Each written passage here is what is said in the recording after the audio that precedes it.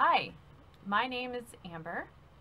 My family and I live in western Pennsylvania, and we have about 2 acres where we grow vegetables, where we raise our goats and chickens, and we have rabbits. We have a couple dogs. Anyway, I am a knitter and a spinner and just a general lover of crafty things. I also enjoy time in the kitchen. I love gardening, and I do see my interest shift a lot just depending on the seasons, because we do have all 4 seasons here in western Pennsylvania. So in the summer, the spring and summer, I don't knit as much, and I definitely don't spin. I spend a lot of time outside. I garden. I love to grow flowers and herbs and vegetables, and I just love being outside. I don't really make the time to knit during the summer. But then in the fall and winter, like most knitters and crafters, our attention shifts inward because it gets cold here where I live anyway. And that's when I start getting the itch to knit and to spin and just to, be cozy inside. I've lived in this area my entire life, but I still really have to encourage myself to embrace winter and the shorter days. And I was kind of thinking a lot about that this morning, actually. I'm always kind of late to the game with certain things, which I think you'll kind of see that in my podcast today. But I've been hearing a lot of people, knitters and non-knitters, just talking about hygge, which is the Danish word that it just kind of embodies coziness.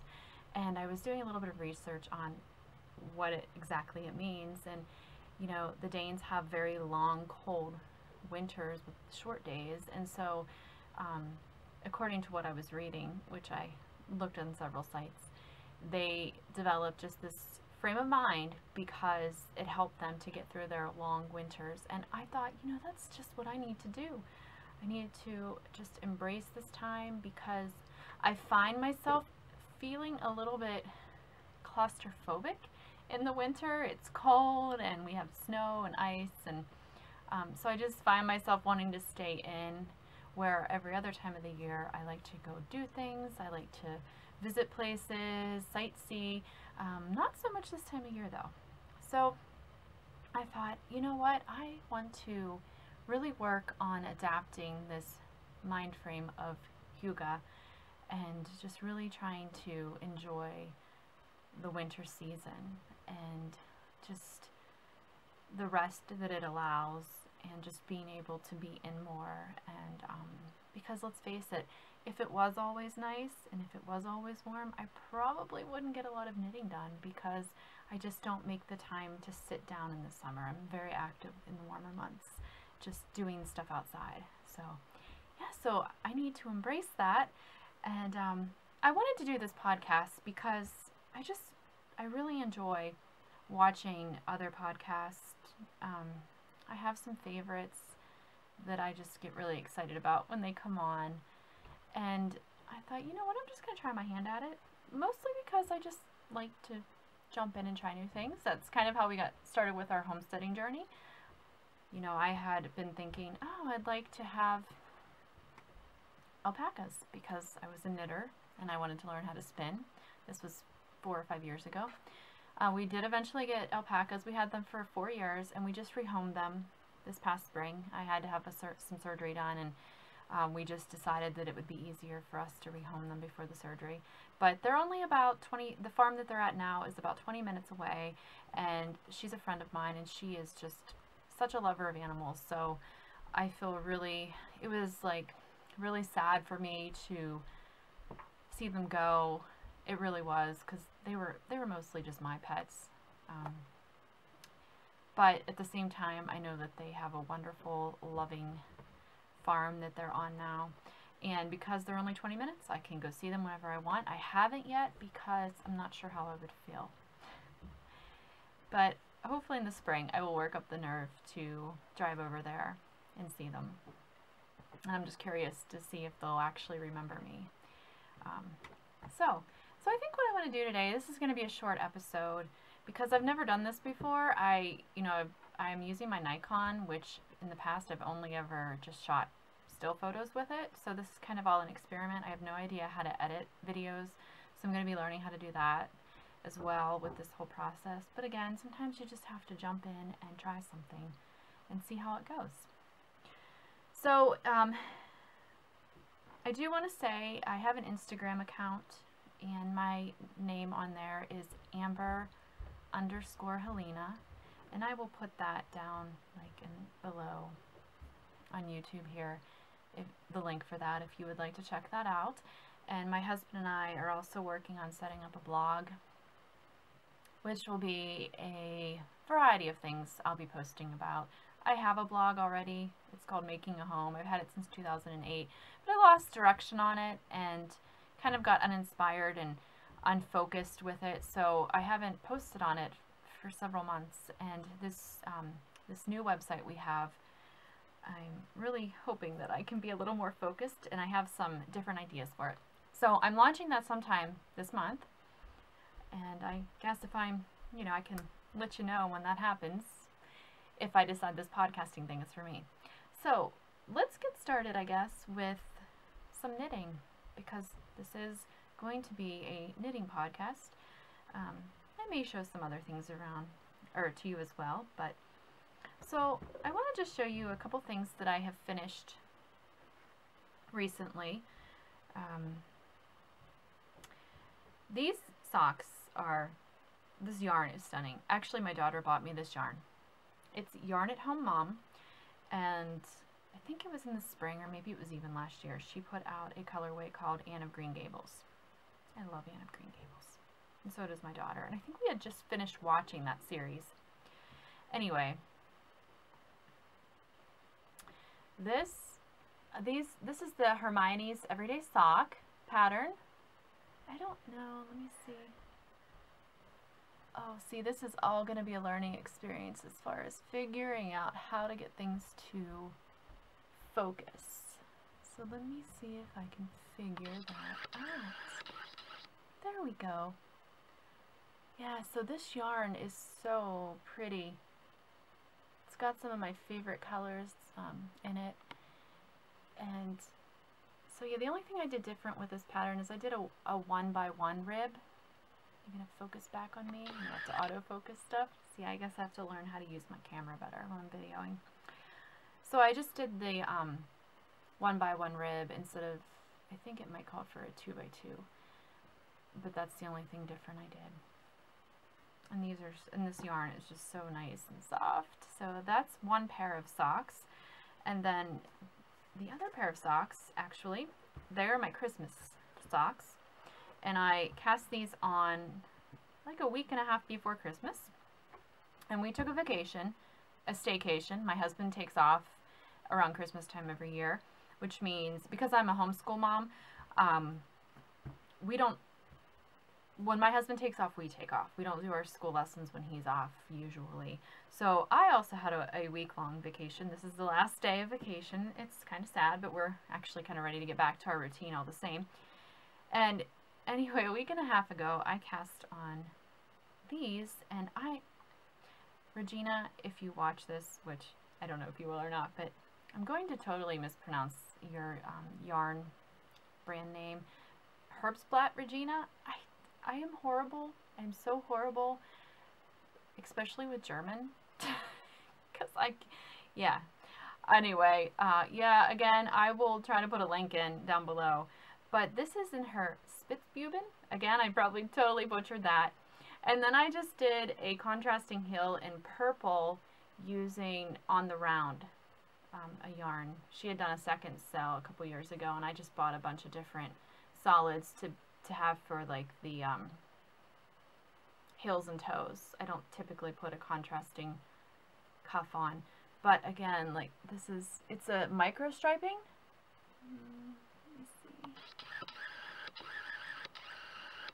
So it's really fun. It was a really fun Christmas knit. I was going to put a green toe in, and then I thought, no, because that's a little too Christmassy for me, and I want to be able to wear these all year. So that's what we got there. So that was 2 pairs of socks in December. I was happy with that. And then I also have been making these simple house slippers, which I made my daughter a pair. And then this is my 3rd pair, I think.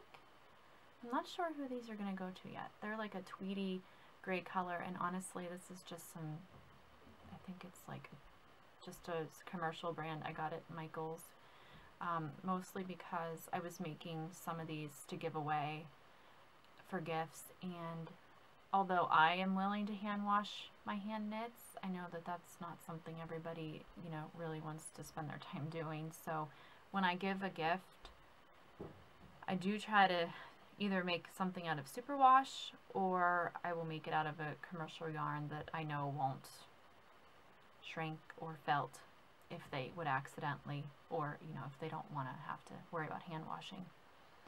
So I just think these are like so darling.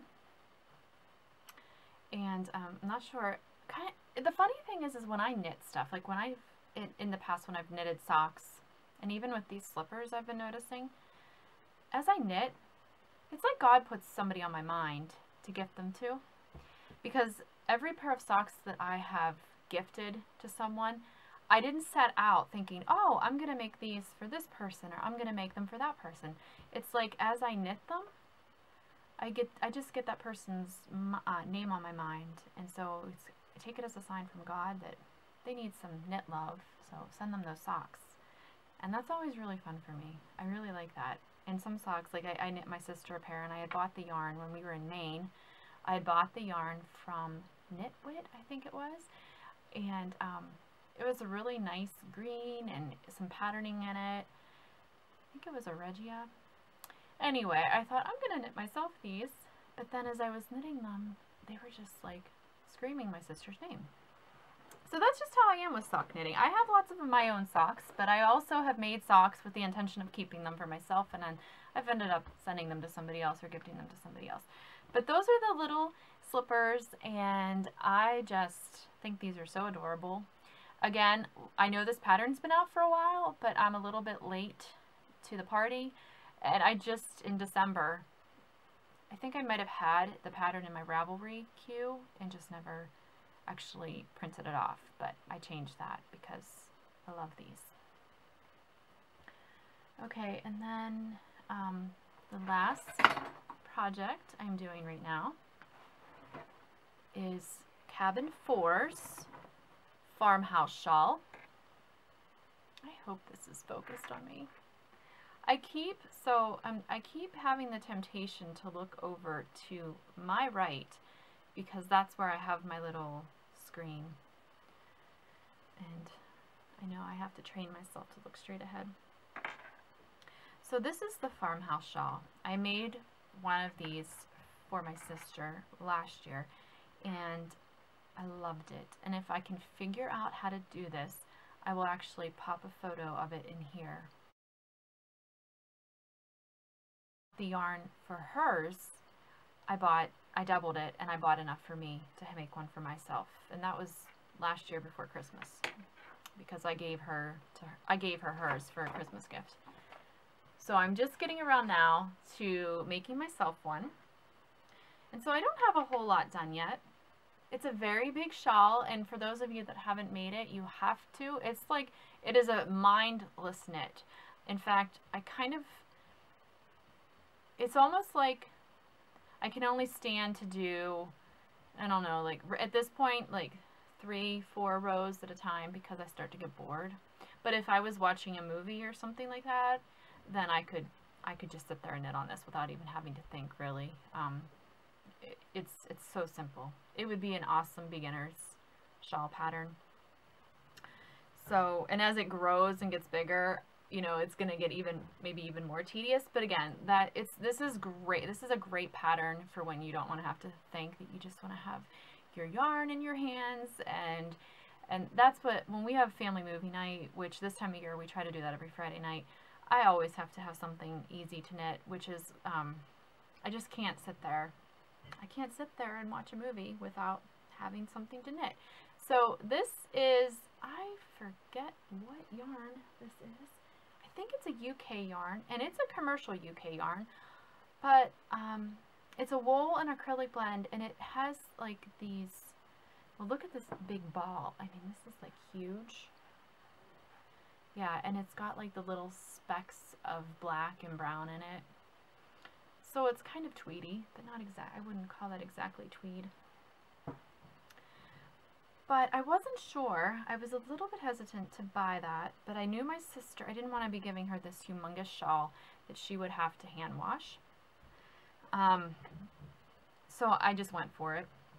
And I read some reviews, and it got good reviews. And she's had hers for over 2 years, or over a year now, and she wears hers a lot. And it still looks wonderful. Like, it's not peeling or anything. It's really nice. It looks really nice still. So, and it has a very nice drape as well. It's nice and drapey. It's not stiff like some commercial yarns can be. So I was pleased with how it turned out.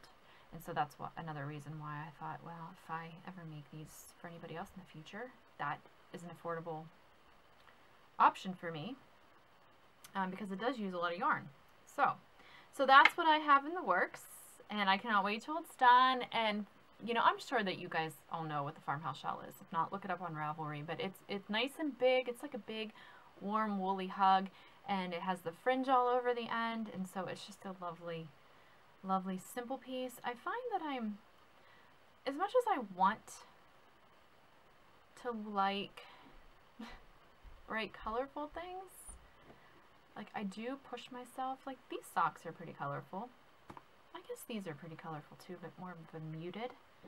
I'm not a neon person, not at all.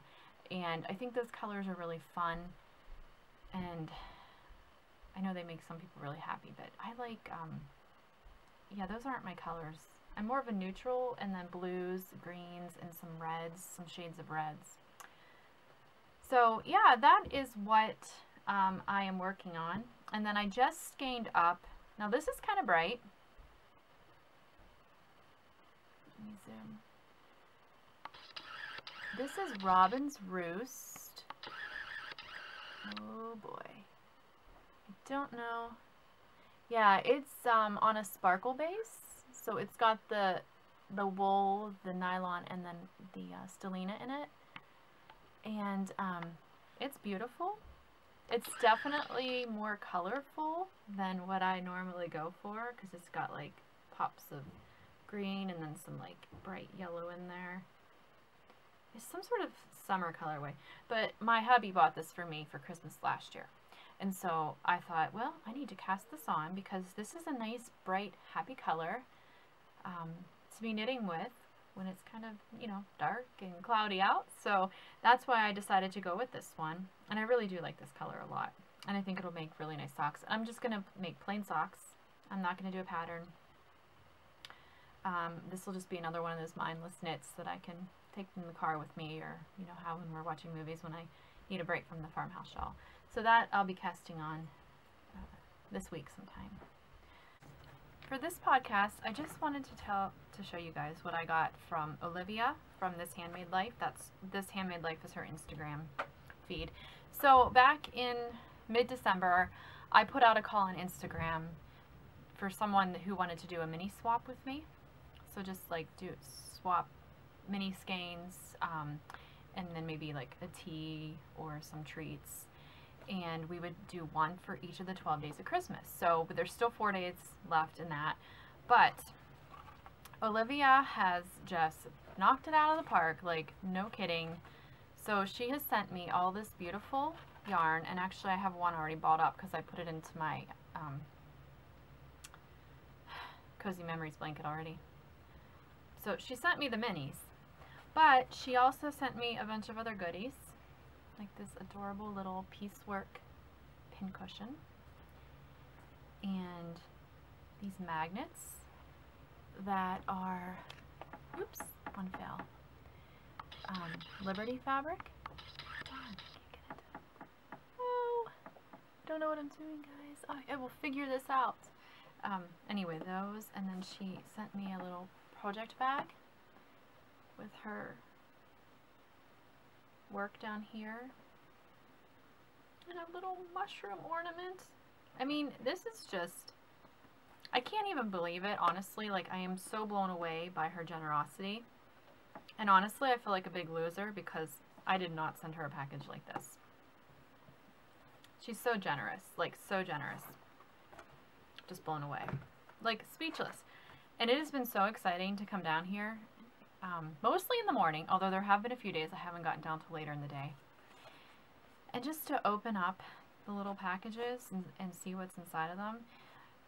I've always wanted to do one of the Christmas Advent calendars, but every year I kind of like, oh, it's so expensive. It'd be really fun, but it's so expensive. And then I put it off, and then I think, oh yeah, I'm going to do it. And then they're sold out because I wait until the beginning of December. So that's kind of why I put that call out, and it's been really fun. So it's something I'd like to do in the future. And if I ever exchange with Olivia again, I'm going to seriously up my game. Okay, so just another yarny thing. I just want to share with you guys, I recently found a new indie dyer. 6 and 7 fiber. I bought something for myself, and my husband ordered something from her Etsy shop for me for Christmas. And here's what I had done. Whenever I was like, we were trying to figure out what we were going to get each other for Christmas, and, you know, he's a very good gift buyer. He is. He got me some amazing things. But I was sending him links to yarn. Most of them were from 6 and 7 fiber, and I forget the shop owner's name. Darn. Okay, so anyway, he actually ordered me one, and I had no idea because he did it through, he either opened his own Etsy account so he could order it, or he had my mom order it and then had it delivered to her house, but I'm not sure what happened. But this is her worsted weight. It's soybean based. Oh, I'm sorry, it's DK. 245 yards, and this is Gray Lady. It is so pretty, and I have so much finger weight yarn because I make a lot of socks. And I've been looking at my yarn stash, which is right over here, which is why I looked there. And I'm like, man, I'm seriously lacking on like the heavier weight yarn that is just so nice to have on hand for quick projects. So I'm really excited to add this to my stash. And then the one I bought myself, which I actually bought it before Christmas. This is called her All These Wonders mini set. This is beautiful. Lots of different tones of red, a little bit of brown in there. It's just, see, these are the reds that I like. Just gorgeous. I originally bought this to put into my cozy memory blanket, which I have right here. It's growing. Slowly. It's slowly growing, but it is growing. But I got this, and I'm like, oh my goodness, I think I need to make something else. Not socks, because honestly, the thought of weaving in all those ends just kind of gives me some anxiety.